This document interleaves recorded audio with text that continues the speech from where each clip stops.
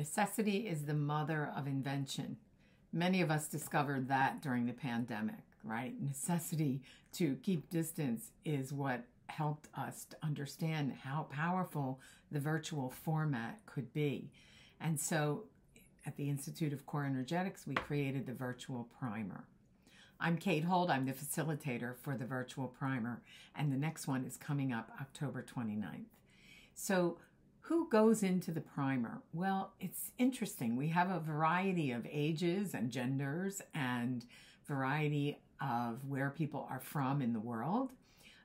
We have a variety of the level that people are coming in at. So some people are coming in with having just the experience of working with a practitioner.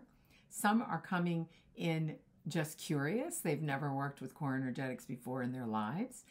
And then we have other people who have worked with core energetics for a long time. In fact, some of them are practitioners that have graduated some time ago that are wanting to come back for the sense of community that all of these levels will experience, and also to get a refresher on those grounding concepts, those things that are at the base of our work.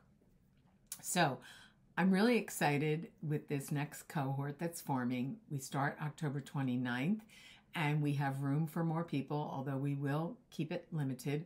I like to make sure we can see everybody on one screen, so that keeps us down to 20, usually 20 or fewer. And you are welcome. So we have a nice group forming, but there's room for you if you would like to join us. Just click the link below to get more information. And if you have questions, you'll find a way to reach out to get your questions answered. All right, hope to see you in the primer.